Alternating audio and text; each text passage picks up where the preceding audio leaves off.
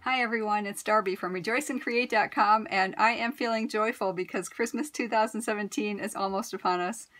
But if you are not feeling joyful, if you feel like you're rushing and have a few last minute things to gift and you don't know what to do, perhaps this will help you.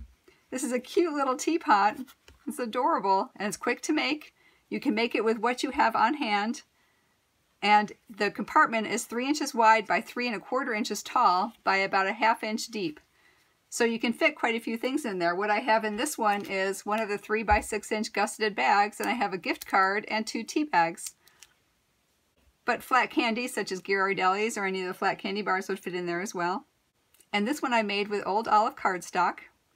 And I made it with a delicate white doily, some cherry cobbler, and whisper white. And I used the mini chevron old olive ribbon on that one. Now the DSP that I used was the Stampin' Up! Merry Little Christmas, because I like the old olive. It's one of my favorite colors. But I'm going to try to make a little bit more, perhaps a masculine version of it, so you can gift it to anyone. You'll need an 8 by 8 inch piece of cardstock, and I'm going to use smoky slate this time. For the front, you'll need a piece that's 2 7/8 inches wide by 3 3/4 inches long, and I'm using the ear cheer for this one with a snowflake pattern on it. If you want to put on the back, you'll need 2 of those, but you can just decorate the front. For the spout, you'll need a piece that's 2 1/2 inches square, and we're going to cut it on the diagonal, and that will give you a front and a back if you wish to do both sides. Instead of the delicate white doily, I'm going to use one of the metallic snowflakes in silver. And then you'll need a scrap of whisper white for the sentiment, and that was one of the layering circles that's 1 1/8 inch. And then you'll need a contrasting cardstock, and I think I'll use the smoky slate for this one as well. And that layering circle is 1 3/8 inches that you'll cut from it. We'll need a couple of circle punches, and I used a 1 inch and a 1 1/2 inch circle punch. And let's get the trimmer out and get going. So I have my piece that's 8 inches by 8 inches, and we're actually going to score on the diagonal. So go ahead and fit the diagonal and put one of the points up at the 1/4 inch mark. So can you see we're right at the 1/4 inch mark, and I know you can't see it in the camera, but my bottom one is also on the 1/4 inch mark. So I know when I score, I'll score parallel to the diagonal, and go ahead and score. Okay, and then we'll flip it around 180 degrees and do the exact same thing on the other side. Make sure that top point is on the 1/4 inch mark as well as the bottom. And go ahead and score. Okay, so we have a 1/2 inch score line right across the diagonal. Now turn it 90 degrees so you have your other diagonals, and put that on the 1 1/2 inch mark. So I have that one at the 1 1/2 inch mark as well as the bottom, even though I know you can't see the bottom, it's there. And then flip that one around 180 degrees to the other side and do the same thing, top and bottom on the 1 1/2 inch mark. Okay, that's all for that piece, but while we have it out, let's go ahead and cut our 2 1/2 inch square on the diagonal. And how I do that is I line up the diagonal corners, both on the cutting groove, and I don't try to pull down from the top, because whenever I do that, it kind of smashes down my corner. So I actually will start the blade in the cardstock, and I'll go up a little bit and then I'll go down, and that way it prevents it from smashing down the blade. Okay, so we got that done.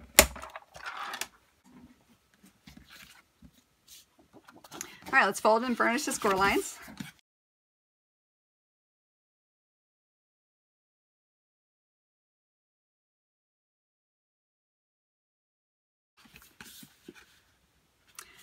Okay, and now if you'll see on the side, we have 2 wide triangles here, and what we're trying to do is we're going to go right from the center of that line in, and how I did it was I measured from this score line to that score line, and one of my things I'm going to do for this year is actually get a ruler that you can see without me having to go all the way down to the bottom of my corner here.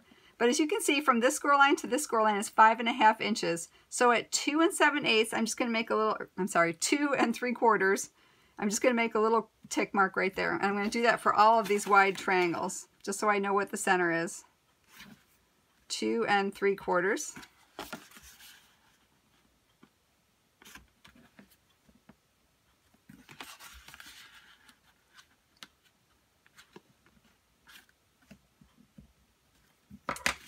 Okay, and that just gives us our center point because we're going to cut from there right into where those two score lines meet.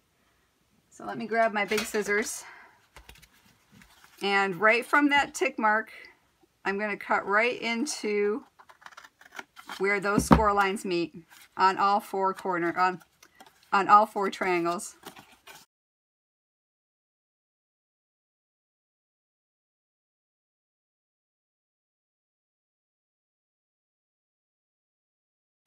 Okay, so how this will work is this is going to be our teapot.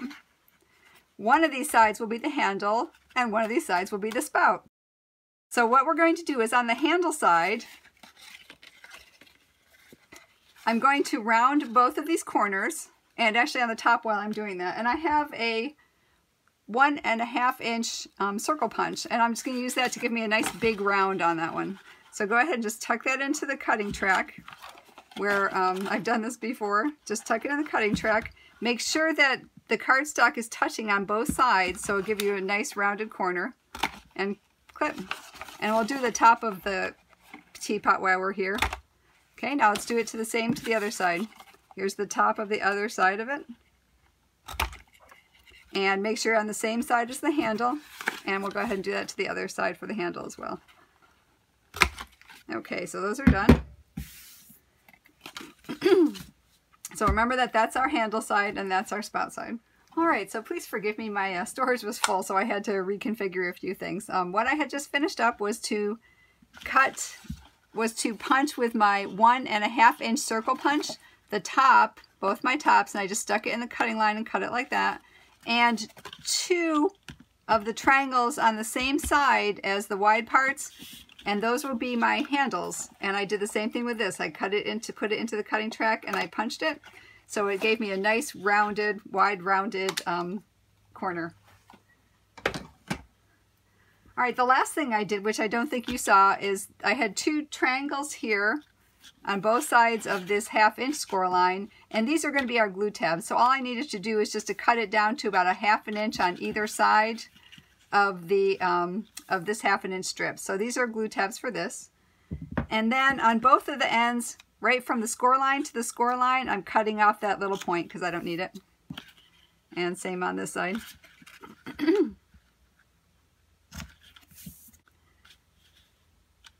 All right, so let me go ahead and glue my my 2 7/8 by 3 3/4 inch designer series paper, and that was from the Year of Cheer.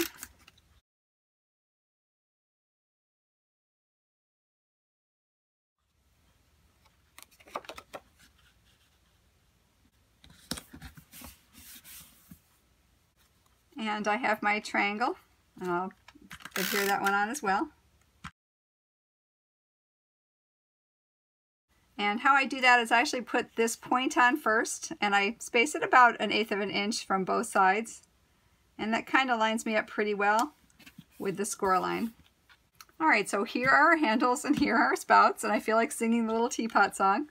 But what I'm going to do now is actually make the hole for the handle side. And how I did that was I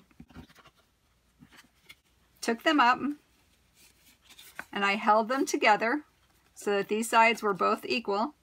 And I used my 1 inch circle punch and I pushed it right in from the side, and I'm right over the top of where that angle is, where that corner is. And I pushed it up almost to the score line. So we'll put it, see, I can see the score line. Let me back it up a little bit. And as I said, I'm right where that is and kind of right in between there. And go ahead and punch. And there's our handle. Now the last thing I did was for the spout. And again, I put these 2 together and I went to the spout side. So I made sure my points were lined up. And about halfway up, I took my 1 inch punch and I did a little less than, that's about halfway. I did a little bit less than halfway.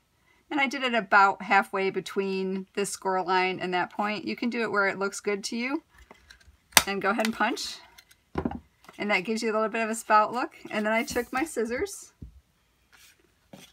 and I lined up right from this score line and cut it right down to the bottom of that half a circle. So just line this one up and cut it to the bottom of the circle. And if you need to cut it just a wee bit more to make it look, there we go, that's better. And I did the same thing with the other side.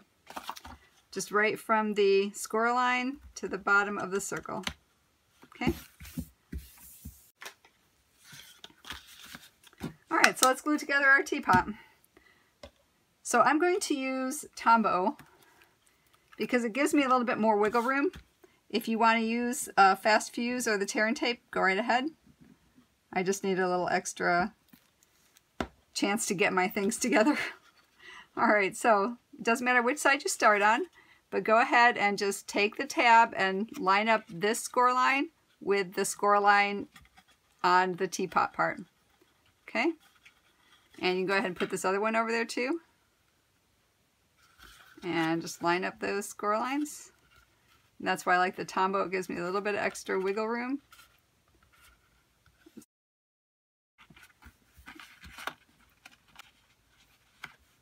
Okay.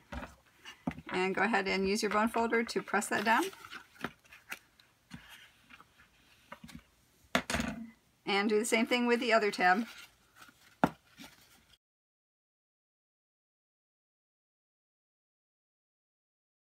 Alright, go ahead and sing those in. And line those up with the score lines. And go ahead and close it.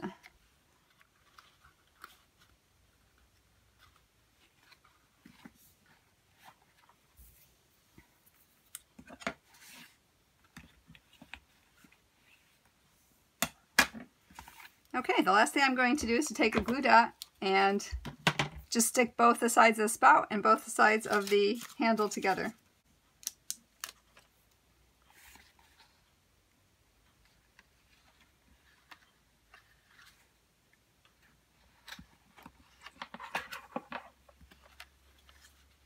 Line those up. And let me do the same for the spout.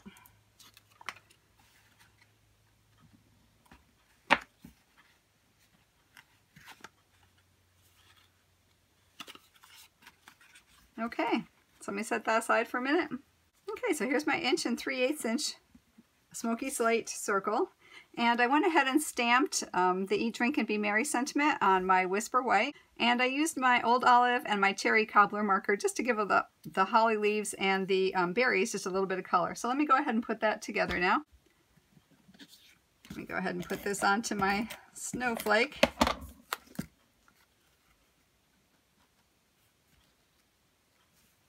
Try to get centered here. Okay, and then I'm going to put some Tombow and center that onto my smoky slate layer. Alright, so let me bring that back up.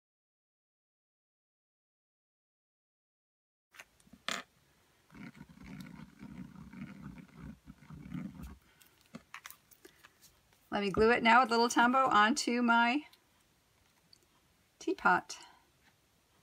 All right. Make sure I'm straight.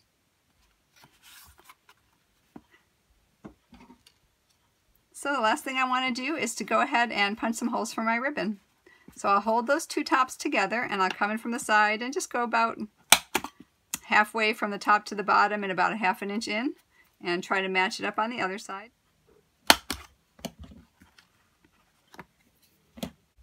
Alright, so let me take some of the silver metallic edge ribbon and I'll thread it through on that side and go back this way. See, I'm getting a little rough edge there, but that's okay, we'll cut that off.